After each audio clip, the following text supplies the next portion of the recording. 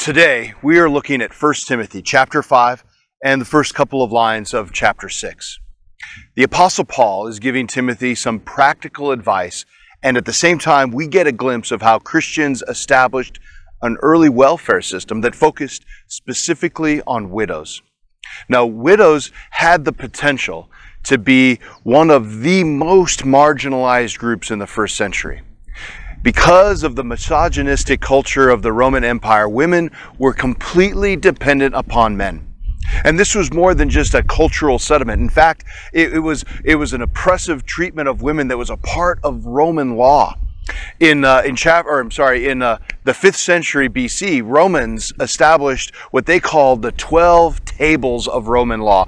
Table 4 was about the rights of familial heads, and it gave men complete authority over women and children. They even had the right to kill their family members in many circumstances. The next 3 tables were specific to women and, very clearly, not to their advantage. If a woman were older, had no children to support her, and lost her husband, she would be almost instantly destitute. Now, in light of the call of Jesus to love our neighbors as ourselves, the early Christians needed to establish a system to serve these women. So what we see in this chapter is a strategy for managing resources for the sake of serving women that have found themselves in this terrible situation. As you read, starting at verse 3, Paul proposes an approach that divides women into several categories for the sake of apportioning resources. In verse 5 and 6, he explains why. Now, a true widow, a woman who is truly alone in this world, has placed her hope in God. She prays night and day, asking God for his help. But the widow who lives only for pleasure is spiritually dead, even while she lives. When Paul mentions the widow who lives for pleasure, only for pleasure, he's referring to someone who is taking advantage of the system.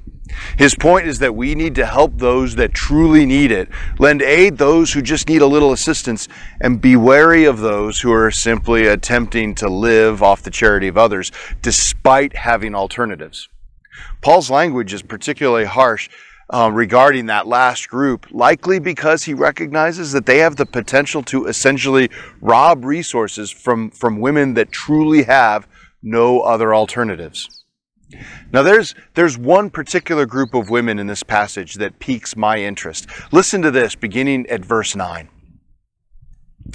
A widow who is put on the list for support must be a woman who is at least 65 years old and was faithful to her husband. She must be well respected by everyone because of the good she has done. Has she brought up her children well? Has she been kind to strangers and served other believers humbly? Has she helped those who are in trouble? Has she always been ready to do good? Now, we don't get much to work with here, but apparently there were women identified as being on a list, and they were being sustained entirely by the faith community.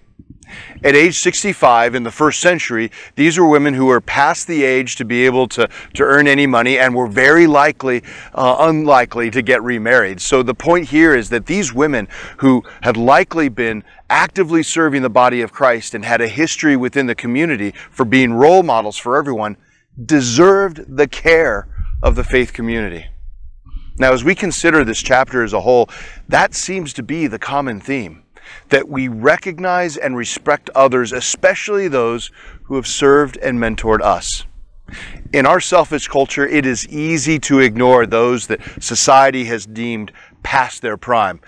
The Apostle Paul here is teaching that we should treat all people with respect, and in the case of widows, they should be treated as treasures. We should never be dismissive of individuals or groups, and in fact, we should take particular care to shower God's love on those who are most critical in nurturing each of us.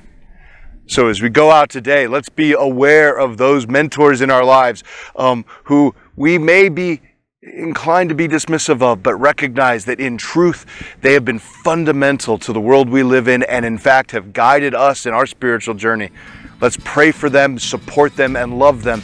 And as we do so, be witnesses to Christ's love in this world. Have a great day, everyone.